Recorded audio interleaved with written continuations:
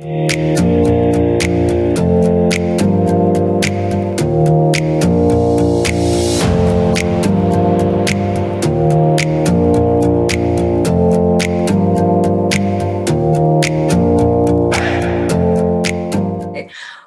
everyone, to the Bay Area Book Festival Unbound. I'm Sherilyn Parsons, founder and executive director, and I want to thank the Consulate of Sweden in San Francisco for supporting this program. We're thrilled to bring together two of the most interesting and exciting voices in music today, Fantastic Negrito and Timbuktu.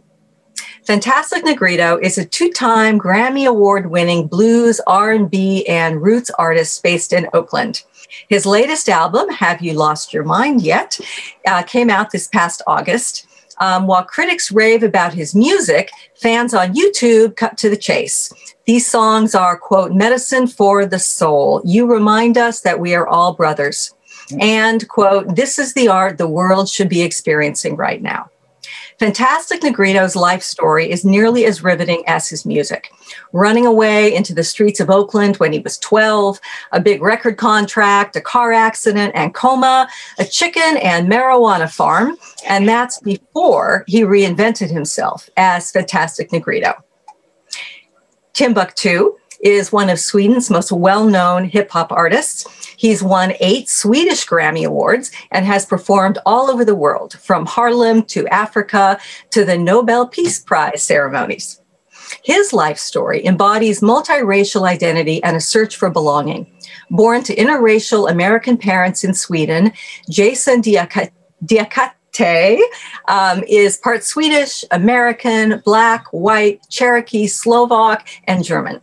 His award-winning memoir, A Drop of Midnight, recently published in English, describes his journey, physical and emotional, into understanding his own identity, from South Carolina slavery to 21st century Sweden.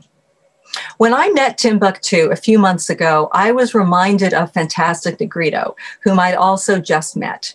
Not so much because of their music, which is very different, but because of their similarity of generosity, kindness, and, dare I say, heart. So here we are. So I wanted to bring them together. And here we are now in the midst of a global pandemic and a time of racial reckoning. So we'll invite them to talk for maybe 20 minutes or so, and then we'll play some clips from their performances, and they'll talk about that. So does that sound good, you guys? Yeah? Absolutely. All right. So just to get started, what matters most to you today, and how are you exploring that creatively? So Fantastic Negrito, let's start with you, and I'm going to go away for a while, but we'll be here and play your clips when you're ready. Okay, well, thank you so much for that wonderful introduction. That was great. What's going on, brother man from Sweden, Timbuktu, the one and only? I'm good, brother. I'm just happy to be here, you know. That's a good thing. Gratitude is amazing, man. I always tell people, they're like, what's your religion? I say, my religion is gratitude. That's the best, you know. That's the best one. My mother would always say, you know, don't be proud, be grateful. Yeah, bless. Because gratitude, she's like, gratitude in the universe of emotions, other than love, gratitude is going to be the one that's going to be most prolific for you. Yeah, you know, I mean, pride can't get you much other than maybe into trouble. Get you a spiritual ass whooping. But gratitude is just like, you don't really have time to be bitter when you're thankful for it all, whether it's good, bad, ugly, you know, illness, whatever it is. Like, I feel, you know, gratitude, because then you're having the opportunity for some shit to happen. Because if shit happens, that's great. When shit doesn't happen, sometimes that's not good. Gratitude is also an open emotion, right? Yeah. Whereas pride is a little more closed. Pride is like, you're finished, you're done, you're right here. Whereas gratitude, you're still open, and that's 100%. Like you say, that's why shit can happen. Pride. I gotta say, I'm, you know, I didn't think growing old would be as I want to say the word nice, but you know, as nice as it's been so far, you know, I speak to my dad, he's turning 80 this year. He says, you know, no, tell him happy birthday. Yeah, I will. When's his birthday? You know, his birthday is December 17th. He's a Sagittarius. So Sagittarius. Sagittarius. Okay. Yep. He's right on the cusp there. Right. But he always says, well, you know, getting old is, it might be fine in the age you are, but wait until you get, you know, you hit 70. But yet and still, I find growing old because just really a wonderful experience because, you know, my vision is just broadening, and understanding something like gratitude is one of those just aspects of growing old that I feel like it has given me that understanding that gratitude is better than pride, or, you know. Yeah, no, 100%. Growing old is a blessing. I mean, when I was young, I was into some real stupid stuff. So it's like, it's beautiful to have gone through it, have survived it. And I look at it as now I'm an elder, you know, in the village, you know, and I'm like, I get to pass on to some of these youngsters, you know, some much needed knowledge, you know. And it's funny, just the other day, my nephew, you know, he's a 20-year-old dude, tall, good looking dude, strong, adrenaline, all that, you know. He had a traffic accident, and you know, he ran into one of these dudes who was, you know, was a white man. Not saying that white people are bad or anything like that, because you know, we're only 13%. We need white people. we only 13% in America. I always tell my brothers and sisters that. But he was one of these dudes who was, since he was pissed about the accident, he got on the phone and was like, yeah, I'm being threatened and this guy has assaulted me, which I call, it's an attempted modern day lynching. Because what he was doing, my nephew was going through a white area called Mill Valley. And thank God there were good white people there who were like, wait a minute, bro, you tripping. He did not threaten you.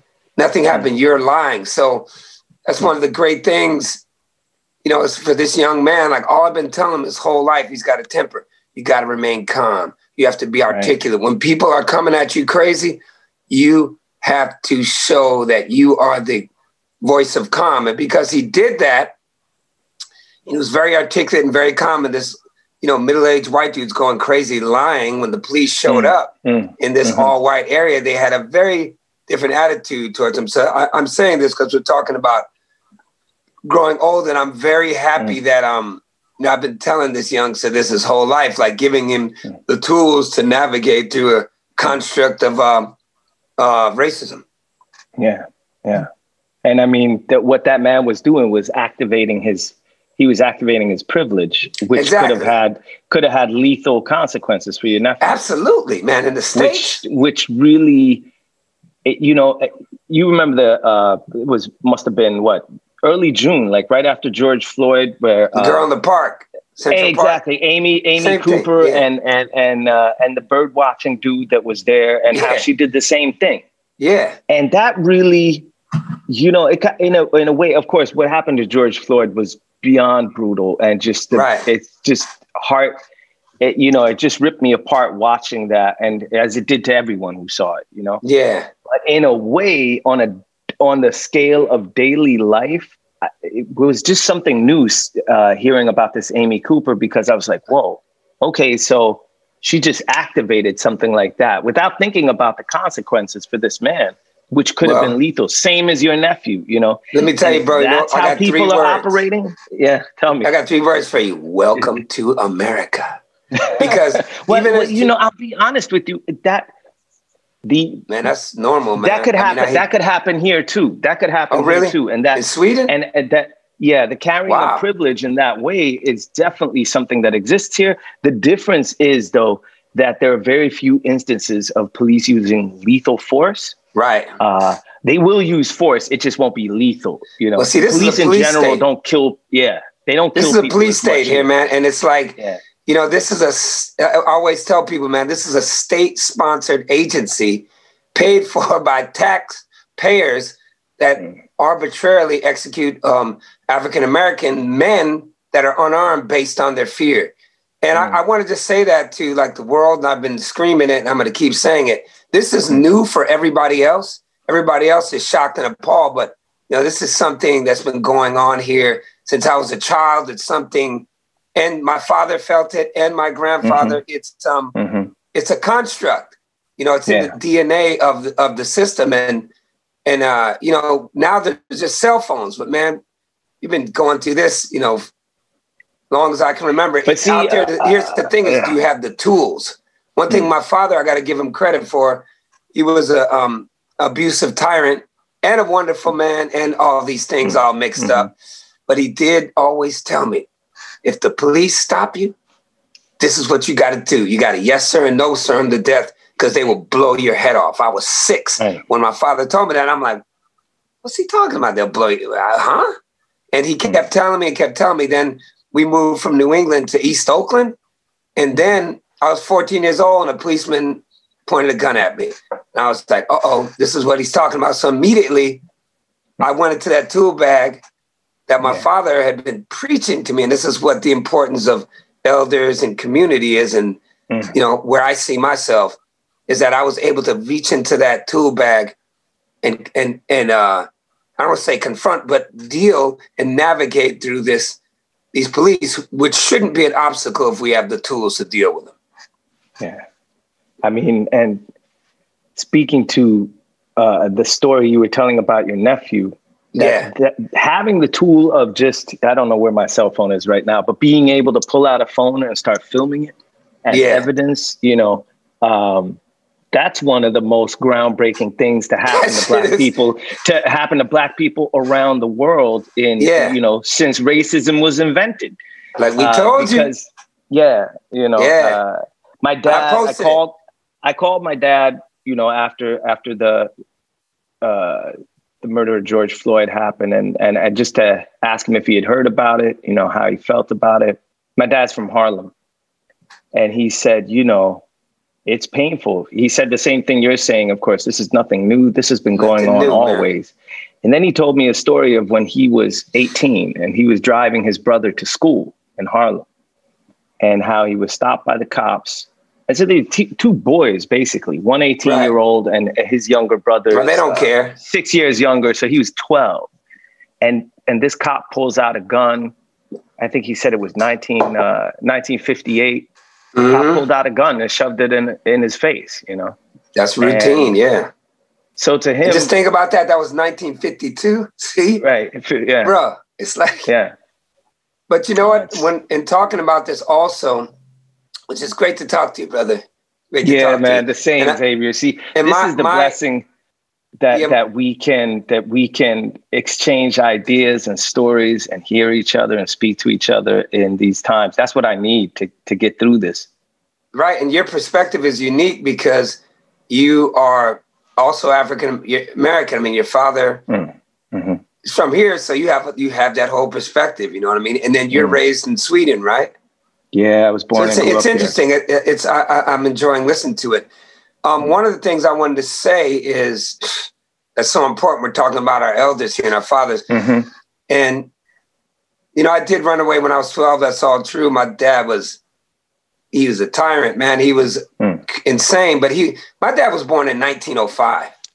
Wow. That's the same time my granddad was born 1907. So, okay, your dad, he was also, he had lived. He was 33 years older than my mother. Wow. So once he found religion, he turned into a tyrant, man. And he was relentless. And I think he meant well. I always want to give him the credit that he meant well, but it just wasn't good. And plus, I was who I was. I'm like you. I was an artist. So I was like, religion? That doesn't sound fun to me. I'm like, I want to get out there and I want to hit the streets. The streets look beautiful, So I just want to preface, that by saying that, so I'm not blaming. I don't like blaming. And I wanted to talk about like even the racism thing. One thing my father always taught me was like, hey, there's racism out there. Okay, good. Now go out there and outdo everybody. Don't ever let anybody stop you. He would say, if these police I'm telling you about, if they're your problem, then that means you got a problem. And I was like, damn, he gave me so much game. And I think that's now my responsibility, because although there is this concept of racism, it ain't gonna stop me, it ain't gonna stop you. It ain't gonna stop a lot of people, but it may stop other people. And we have to have the empathy and compassion to pass that message on. Is, man, people need the tools, bro. I'm telling you, it's like this.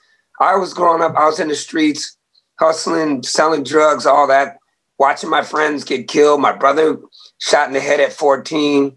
I seen him lying there. You know, my cousin killed right on the streets of liberal, progressive Bay Area, California, man. You know what I'm saying? My best friend killed in a barbershop. I can go on, and it's going to sound like Iraq. And this was 25, 30 years ago. That's how long ago it is. But I want to say this, that also it's a side of, you know, we need healing, but we also need healing's best friend in my world is accountability. Right. Because healing and accountability, when they get together, that means things are going to happen for the good. Like, we got to go into our own communities and we got to look at ourselves like, what are we doing? What are we doing to help perpetuate maybe some of the negative images of Blacks?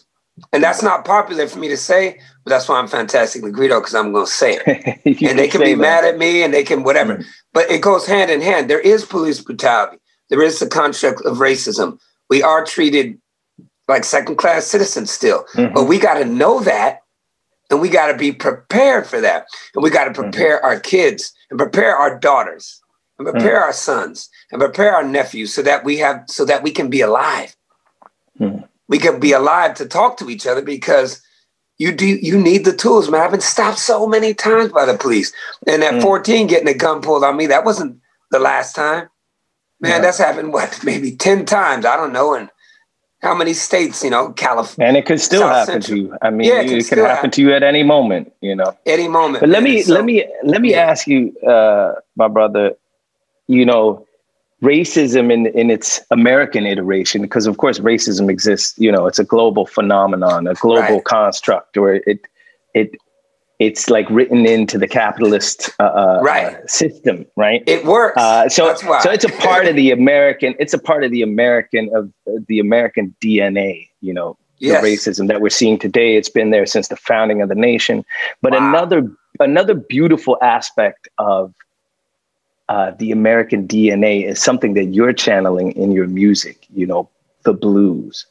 You know, obviously thinking about that construct of racism and how that perspective and how it's shaped everything in American society, more or less, you understand why the blues was born in America and not Sweden. You know, even though we have 100%. Sweden has its versions of, you know, soliloquizing and lamentations over life. It's a part of the human experience, the need to channel pain, sorrow, but also joy.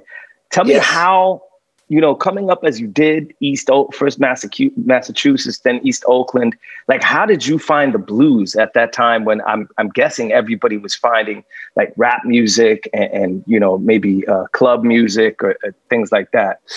Well, that's a very good question. And man, we're going into some deep waters here. So let's roll up our sleeves and first, like, get one thing straight is this. Hey, man, we all found the blues because, you know, the blues found us because we come, you, me, we come from this tradition of people who had to survive. The people, your father's people, brother, they had to survive. The most subhuman treatment ever. Can you imagine somebody knocks on your door and sells your daughter? Can you imagine someone knocks on your door and says, I need your wife for the night? Can you imagine you and our siblings and someone can sell me and like cattle? You know what I mean? Worse than cattle, worse than dogs. At least you let the dog in the house. So we came from this lineage of human expression and survival. So the blues found all of us. So I want to say this, when I was a youngster, I would hear the blues and going to my Southern relatives in the South. And they were all old people on a farm. They were old, bro. And I would be like, I'm not interested in this music. I wasn't, but it was getting into my DNA. And what I didn't know is I was listening to that music when I was listening to De La Soul back then. And I was listening to NWA. All that, the blues, what I call my music. It's foundational. Yeah, I call my music black roots music. I don't even call it blues. Somebody else called it that, and I'm like, oh, I get a Grammy for this? Okay, yeah, blues. So let me tell you, I call it black roots because what it is it's funk, it's rock, it's soul, it's punk, it's rhythm, it's blues, it's alligator shoes, cornbread stomps, organ shouts. It's all these things. God, it's religion. Listen, it's it's whiskey. It's everything. It's church without the religion, even. It's hey, and it gave birth to electronic music, techno music, hip hop music. You can go down the line, reggae music. So the thing is, that's transatlantic slave trade that happened is that affected all of popular culture across the globe. So let's say that. Absolutely. So your question is, how did I found it? It found me. When I was young, I was my first record deal. I mean, I was on tour with De La Soul. I wasn't really, and I was in Arrested Development. I was in that world. I wasn't really doing what people call blues. I was like an R&B act first time. But for me, I was always chasing that ghost because it was there. I had to fail and go through life and lose my playing hand. All these things had to happen to me so that I could be ready to do the music I'm doing now, which I call Black Roots, which is definitely, based in blues and all these names, all this music that I named. So it just found me because I started doing it only 6 years ago. I picked up the guitar. I just walked out into the street and started playing because I got really sick of the music business. And, it's this ivory tower. It tells us how you got to look, how you got to sound, how old you got to be. What repressed fantasy some person of power has says that you fit into this category. You're a rapper, stand over here. You're going to talk about gangsters. You're going to talk about killing each other. You're an R&B singer. You're going to talk about screwing. And you're a poet and you're whatever. I got so sick of it that I thought, you know what? I don't want any of this anymore. I'm middle-aged. I done lived 9 lives. I'm about to play into the streets. I don't even want to be famous. I just need some therapy. I just need the music to get into my soul and talk to the people getting off the train. And that's how it all happened, man. I didn't plan any of this. When I was younger, I wanted it all. Complete narcissist. I want to be famous. I was signed it with Snoop and Pac, and I met all those people. I was on the same label with them back then. And 9 Inch Nails, all these groups. So back then I wanted, at this age, I was like, I just want to contribute something. I had no idea people would be interested in the music I do, which is multifaceted, multi-layered, just, that's how it happened. I'm tripping off the fact that your last album is called Have You Lost Your Mind Yet? And that's even before the world was introduced to the coronavirus, Well, I know why. I'm going to tell you why. Yeah. Because, hey, we've been sick a long time. And so my finger was just on this pulse. I was like, I like to be like, because I'm a street performer. So I'm like, let me see. Oh, man, no. So I'm like, this time it's you. Yeah. It's me. And I'm like, it's my cousin. I'm like, man, we are fucked up. And what's fucking us up is it's social media. And we're like letting our value system, even for our kids, you got a beautiful 2-year-old daughter, like be careful. Like that YouTube and that monster of social media likes, how many likes do I have? Can I post selfies? Oh, do people like me? Am I okay? Oh, there's news coming at me from everywhere. Oh my God. Black people being killed by the police. Oh man, okay. Let me keep on eating my breakfast. Oh, 13 people got killed in Kentucky. Like we're just taking all this stuff in like it's nothing. I don't know about, what is it like in Sweden? Like what? I mean, you're so right on it. Just remaining, keeping your spiritual fortitude in this modern time that we live is, to me, it's such a challenge. And I'm looking at my daughter. She's only, 2 years old. Yeah, and man. Thinking that, she's still just this very, she's this like the cleanest, most honest, she's deeply human, right? Right. She has no filters. She doesn't even know about filters yet. That's the best. I see how she's starting to learn like certain manipulations, like fake crying and stuff like that. So she's starting to get her game a bit, you know, to get what she wants, all geared towards survival. Oh, a daughter too? Look out. When I think about what her path will be like what life is like, you know, luckily, I think, you know, memory is interesting. I think we're designed in such an ingenious way, human beings, right? I can't remember being 2 years old. I can, of course, remember being, you know, I have certain memories from maybe 4 or 5. And I'm like, wow, I'm talking to this person every day who's so clean. She's in a state where her brain isn't even storing this, or it's stored, but deep into the unconscious, you know? Right. But now's the time when she's being made. And well, you know what you should do? Write songs around her. That's the best. You know, looking at her, it makes me want to like move out into the forest and just be around trees and water and animals, and just like it's the best. keep her away from anything that we have built, because what we have built really tests the spirit. And it you know, I grew up in Sweden. My dad's African American, my mom's a white American. Two beautiful both people. Americans. I heard that. They're both American. And I grew up here in a time when, you know, Sweden in the 80s. I'm born in 75. I went to school in the 80s. Sweden was just a very homogenous country, very white, you know. Right. I'd say Sweden in its whiteness is one of the like whitest countries I've ever been to or ever known, right? You know, because if you come to Sweden as an Italian, like if you go to the States as an Italian today, you're still white, you know, or if you're Iranian, you're still white. You come to Sweden, no way, bro. You have to meet a higher criteria of whiteness to really truly get in. Anyway, so I came up here, and being a black kid with brown skin here was even at the age of 6. Nobody really had to tell me. And my dad would always tell me at home, like, you're a black man, you be proud, you're a proud, you know, I want you to grow up and be a proud black man and be proud of your heritage, be proud of who you are. He taught me about, you know, African-American culture. He gave me the books, he played me the music, and my mom did too, God bless her. You know, she was almost even more formative. She gave me those books, Malcolm X's autobiography, that really changed my life in a sense. How old were you when you read Malcolm X?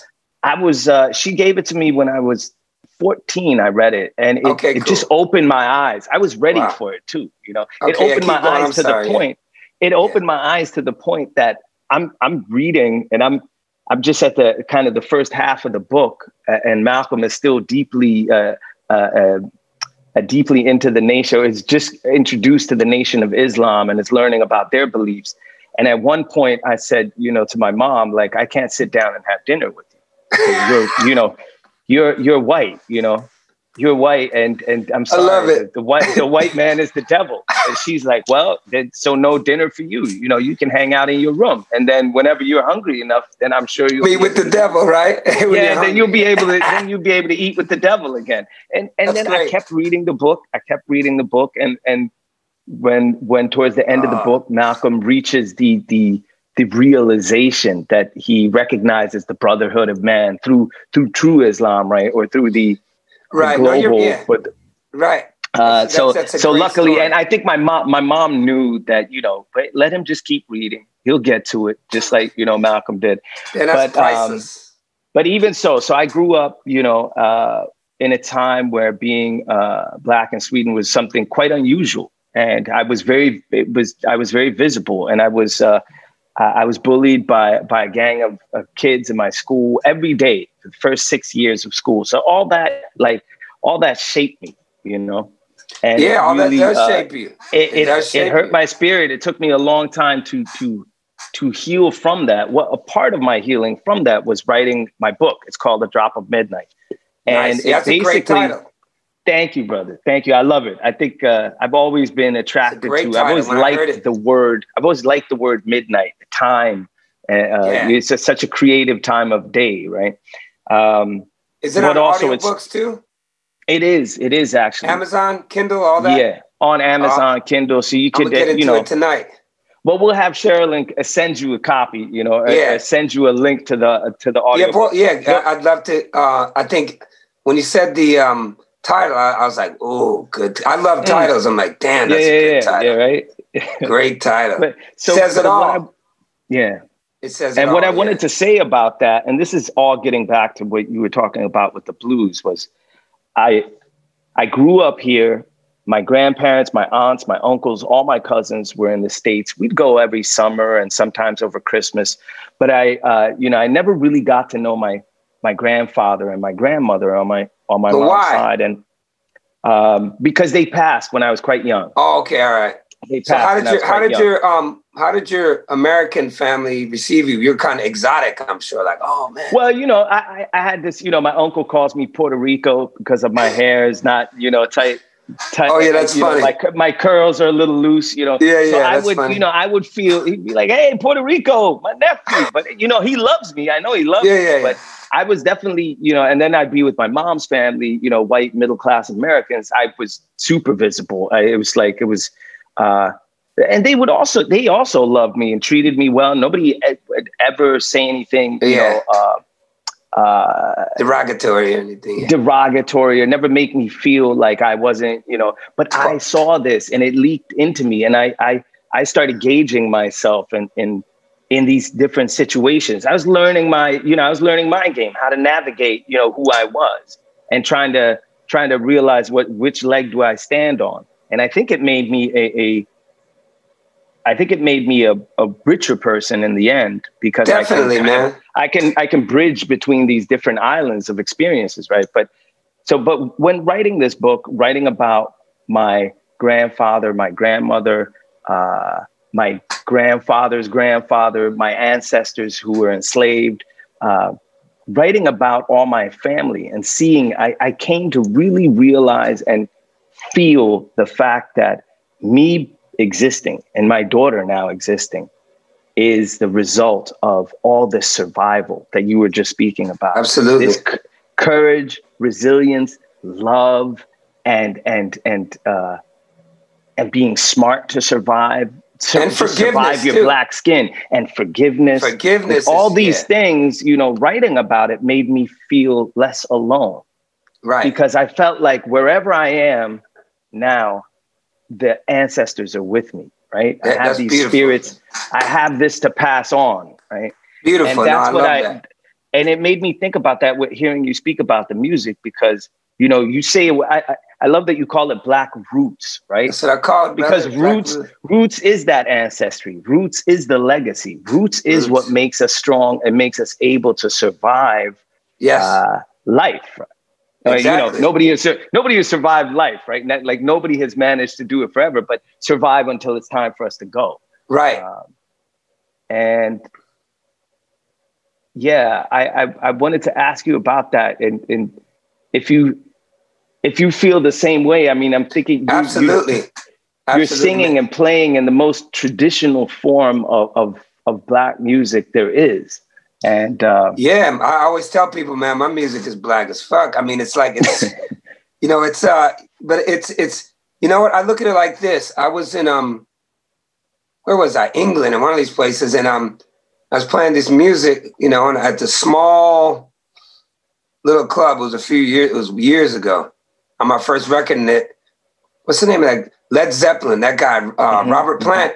He came to my show, and he was just like standing there, like real close to me, and then I finished, and then we talked, and he was like, "Man, you sound like this person, that person, Blind Willie Johnson, all these old people. Some of them I didn't even know who they were, because I have my go-to people, like Skip James, Robert Johnson, Harlem Wolf, and I was just thinking, like, damn, Black roots music. I'm like, what a garden that we all get to pick from. You know what I mean? That's all it is. That those ancestors." Like some people, like the Rockefellers, the Bushes, whatever, Trump, my parents and grandparents left me all this money. But what our ancestors left us was this legacy, this sound, this garden that we could pick from forever. And it'll feed us. Even as I started Fantastic Negrito, I'm 52 years old. I'm an old dude. You're young, brother. But I'm just saying, people were like, young, brother. Yeah. But yeah, people were like, you got to start a music career now. I was like, I'm not even trying to start a career. I'm just playing this music. But my ancestors now, I think about all the time, they feed me. I ride on their back because of this expression. And they feed you too, because you're an MC. Mm-hmm. And you have these gifts that have come all the way down to some of the first people that were brought here. And I remember my grandmother said to me, they would say interesting things, man, these Southern people. She was like, yeah, great grandma. Yep, she would do, we call them Negro spirituals. And she was like, honey, she said, white people thought we were sad. We weren't sad. She didn't even explain it. I was like, damn, it stayed in my head forever. Mm. White people thought we were sad. We weren't sad.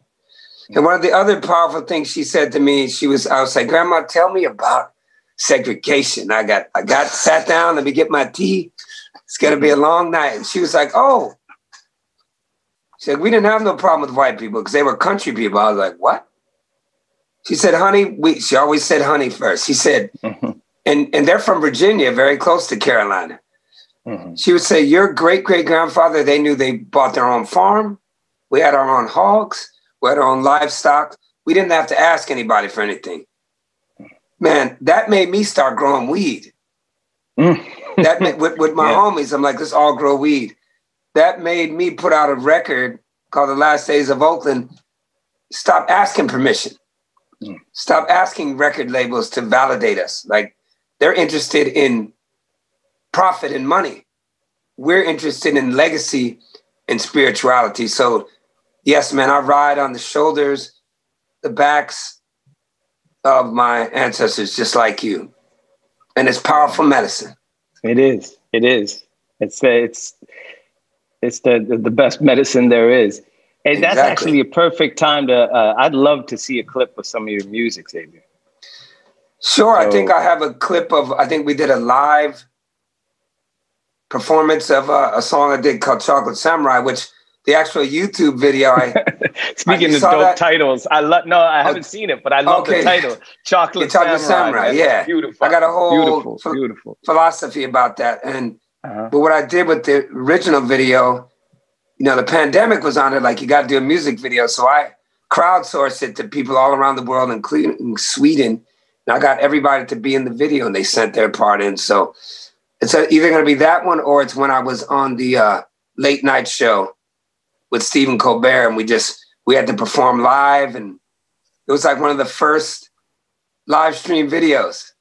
Wow, cool. Yeah, that was they were like, you got to be 6 feet apart. You shoot it yourself, and I was like, wow, different. So it was raw and nasty, and we just we did it right in my little storefront studio. Okay, beautiful. Let's check it out. What's going on, world? Fantastic Negrito here in Oakland, California. So much has changed. It's 6 feet right there. Well, I'm going to do some playing in here. And the first thing I want to do is make the room safe. Actually, more than 6 feet. All right. Hey, America! Rise again! Have you lost your mind? Get free tonight. Tell all of your friends to come over. No, get free tonight. Got your hands in time, no. Get free tonight. The whole world is watching. Get free tonight. Let your mind, body, and soul feel it tonight. Let your mind, body, and soul feel it tonight.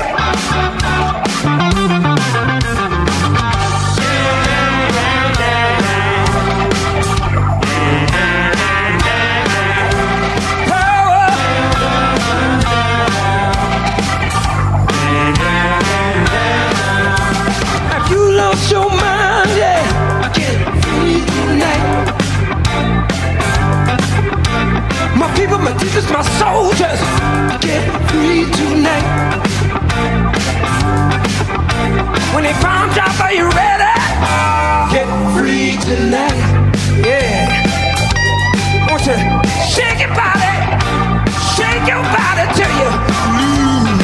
tonight.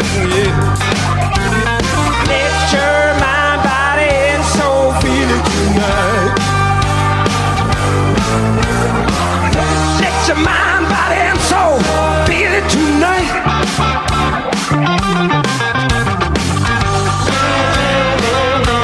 You got to get ready. Power. You gotta get ready. When I was king, all the hearts and souls, America, come on.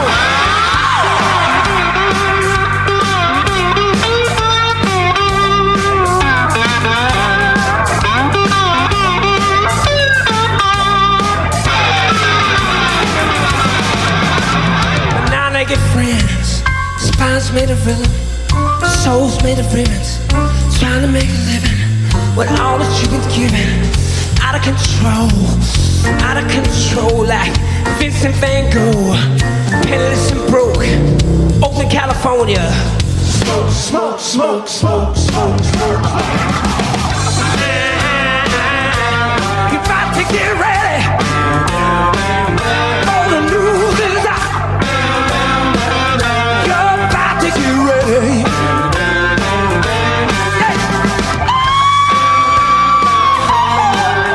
Come on.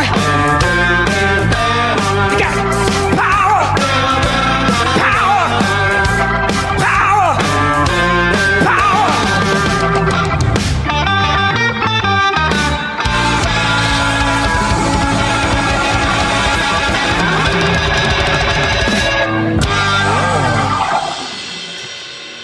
Yeah, man. It was good stuff. Right there in West Oakland, man. West Oakland is a lot of history there, man. A lot of history, but some really good vibrations. I'm glad to be down there recording, and, you know, people got to come to West Oakland. They want to record, man. I remember I was doing something with Sting. And I was like, man, you got to come to West Oakland, bro. You want to do it? Yeah. He came too. That was like actually my last session right before quarantine was with him. So yeah, we were able to cut some, but they're looking around like, damn, is it cool? I'm like, man, it's cool. Yeah. So man, I know you're gonna play something now. Yeah, so I think this clip I'm going to show you is a live clip too. It's from the biggest festival in Scandinavia. It's called the Roskilde Festival. You might have been here, or Roskilde? If you haven't been, Roskilde. It's in Denmark. Okay. It's just a really big festival, and yeah, if you haven't been, you will definitely come here. By the grace of the virus, by the time that leaves us, and festivals are again possible. Anyway, man, so this must be about. This is a song called Misstänkt. So I write in Swedish. Right. Yeah. Because I find that's a good way to reach people in this part of the world. That's your medium. Keep it really direct. And Swedish is my second language. And I think I have a kind of healthy irreverence for the language. So I twist it. I make up words. I put together words that haven't been done before, just to be able to, the Swedish language is my clay that I use to mold these messages and feelings. Anyway, this song is called Misstänkt, which means suspect. And it's just basically about, being Black, brown, person of color in Sweden, and how you get, followed around in stores by the clerks, or how the cops stop you, or how all the times I wasn't let into clubs, or I was stopped by the police, and basically saying, that's crazy, man. In Sweden. Yeah, it's the same story, man. It's the same story. It's a global story. So that's basically what this is. And it's basically, I wanted to, I write a lot about these issues of racism and anti-racism and so forth.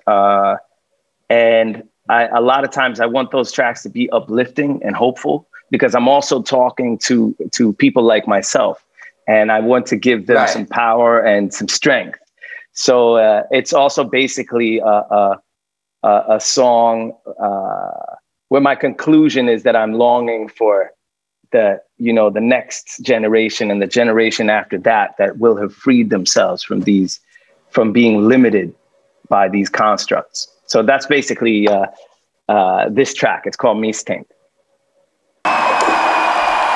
Danmark, Norge, Sverige. Hey. Yeah. Denna låten handlar också om Skandinavien. Yeah. Misstänk.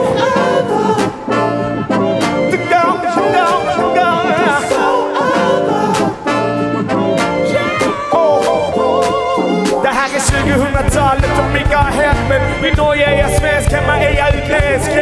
Ni som vet, man vill ju rulla genom livet och endast bedömas på sin fethet. Så många gånger jag blivit stoppad av polisen för misstänkta blickar när jag gått in i butik. Frågan jag möts av om och om igen. Hej, var kommer du från egentligen? Mamma släckte slavar, fastast de var slavar. Nu står jag här, jag tror att jag stannar kvar. Född och uppvuxen in i mellanförskapet. Kanske mina barns rötter kommer brygga till gapet. Inte sagt med bitterhet, jag snackar verklighet. För den jag är definierar sig till av ärlighet. Jag menar verkligen, jag vet min hudfärg är vacker, precis som våran framtid kanske. Se dig titta snett, som jag var speciell. Blicken följer varje steg som jag tar här. Jag vet du ser mig som samhällets fiende. Är det jag som borde vara misstänkt? Berlina Malaika. Jag känner mig misstänkt. Det här att man är misstänkt till motsatsen bevisas. Man känner sig instängd i en fyrkant. Klurigt att förklara men man känner när det händer. I 55 länder, på 6 kontinenter. Jag har fött tårar, slagsmål, någon och komma in på klubben lite kom på frågan.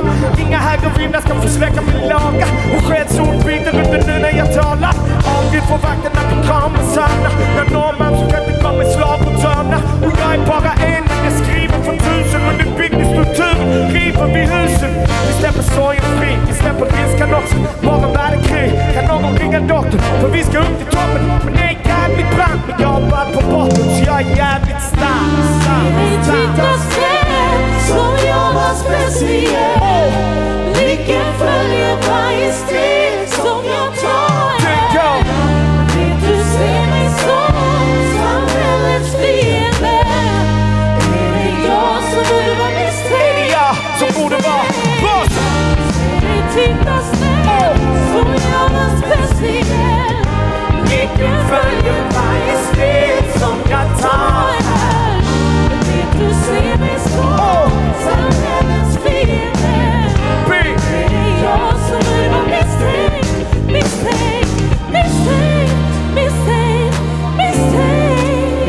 Jag känner mig misstänkt. Vad är misstänkt? Precis som jag minns. Vi vet vad vi snackar om, då skulle. Det är så allvar. Det är så allvar. Det är så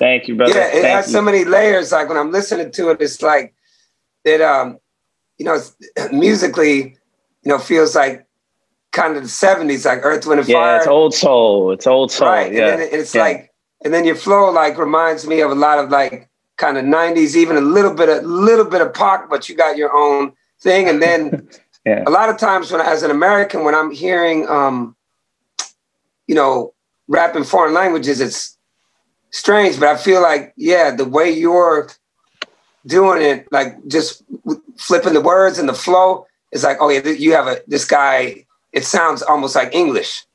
So it's pretty interesting. It sounds great. Wow, it's cool, man. Sorry to hear about your friend too. Hey, sorry to hear about your friend. Yeah, thank you. I haven't seen any like video of her since. Yeah, it just took me that I haven't seen her in such a long time. You know, it's terrible, man. Wow. She took the step into the next life. But speaking of Xavier, you talked a lot about past lives and being reborn and things of that nature. Oh, hell yeah. Do you feel, have you ever felt any of your past lives? Have they reminded themselves to you in any way?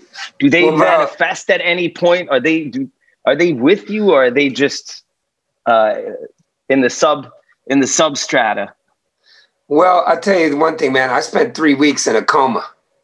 Wow. And when that happens, man, you're skating on the realm of this other existence. And this other. Do you remember anything from that? Oh, I remember it, man. I remember it vividly, like it happened yesterday. I wrote down everything that happened in my coma after I woke from it. And so I believe a couple things. Number one, there's no mystery. We came from the dust. We came from the universe. We're spirits, and our past lives and our ancestors, all of it lives among us. And when we honor it, and when we honor the tradition, we're stronger and we're richer and we're more protected. So, not only do I feel it, but I experienced it in a coma, just walking through those lives. You know what I mean? And it was, one day I'll write a book like you, and I'll talk about my coma experience, which was, there's no words humanly I can say to make you feel what that was like. Yeah. It was out of this world experience, and I guess it should have been, because you're going to die, but then you don't die, and you stay on the earth. And how did you come back from that? I mean, who were you when you woke up? Well, I was a recovered narcissist. That's what it took. That's what it took to cure you. That's what it took, man. It took you to the edge of existence. Yes. Wow. I had to see these lives, and I had to walk through them, and I had to sit down, and I had to literally float in the water, and I had to literally sit in the ceremony. Remember where we started out? This conversation started with the word gratitude. Yes, sir. I imagine you have a very close relationship to that word in a deeper sense. Oh man, I mean, when I couldn't. They're like, you can't. I can move this hand, but I can't move this hand. I can only move my fingers, but I'm still, I write. You're able to play still. Yeah, I write and play and all that on my own records. I mean, but I had to reinvent it. I had to say, okay, this is an obstacle. So from this obstacle, we will now become more powerful. And from all the obstacles we've talked about, and that's what's great about healing and accountability, is that we take all these obstacles and challenges, and we get out of the culture of blame, because that can hurt us too. And we just embrace like how powerful it makes us. And we also confront, the perpetrators, but we also embrace this identity of powerful people. And, that's what means the most to me, from surviving a coma and having to rebuild everything. I couldn't wipe my own ass. Imagine that. I couldn't do it. So, oops, they tell me to get off the phone. They just passed a note to me because I have something. Yeah. Because I have something coming. But anyway, so they can edit that out. Hey, but it was a great. Hey, this is how conversation. This is how it should be. This is natural. It's like talking to a friend. When I come to Sweden, I expect it. Oh man, when you come to Sweden, I'm taking you around, man. I'll show you this place. Let's exchange information and what do you call that? Social media. Let's do all that. Absolutely. It was an honor to meet you, brother. Man, same here, man. And to get to listen to you. I didn't know that much about the music. I was surprised. I was like, wow, this brother can flow, man. And you have a great sense of the music and the tradition, and really, really honored. And I look forward to going on the rabbit hole of your music now. Yeah, man. Thank you, brother. And the same. You're overflowing with creativity and wisdom. You know, I can feel your wisdom. And like you said, you're an elder, you know, you only got a couple of years on me, but yet and still, you know. And that's one thing. I think my dad and your dad had a few things in common, I'm sure, but definitely the tough love part was one of them. One of my dad would always say, you know, I'll send you to Harlem so you learn some street smarts. And he spent a lot of time in Nigeria himself. And he'd always say, you know, if I was misbehaving or something, it's like, I'm going to send you to Nigeria so you learn how to respect your elders. So, did you go? Respect. I haven't been yet. He never sent me. You know, he never sent me. He did send me to Harlem, but how was that? How was that in Harlem? Oh, I love Harlem. I spent a lot of time. I wrote my book when I was in Harlem, spending time. Cool. I wrote my book beautiful. There. My family was from there, so I needed to channel, you know, be around, be on the same streets that they once walked to be able to channel those spirits. But anyway, brother, it was all right, man. We'll be. It was an honor, man. Yeah, I'm gonna tell my assistant to hook us up. Good to talk to you. And this is to me. And, keep blessing us with your soul, man. I definitely will. It's been the year of the rapper for me. I worked with E40 this year. Oh wow! I worked with Tank. I did a bunch of records with rappers. So let's do it. Peace, man. Wow. Thank you, everybody. Peace out. Peace All out. right. Late. Wow. Thanks again to Fantastic Negrito and Timbuktu for joining us. And you can learn about Fantastic Negrito's music and download the latest album, Have You Lost Your Mind Yet?, at fantasticnegrito.com. And for Timbuktu's music, go to www.timbuk.nu.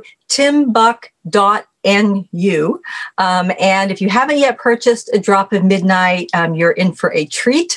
Please visit baybookfest.org/bookstores. You can be linked to places to buy it. And I am Sherilyn Parsons, and so delighted to have experienced this with both of you. You've been watching Bay Area Book Festival Unbound.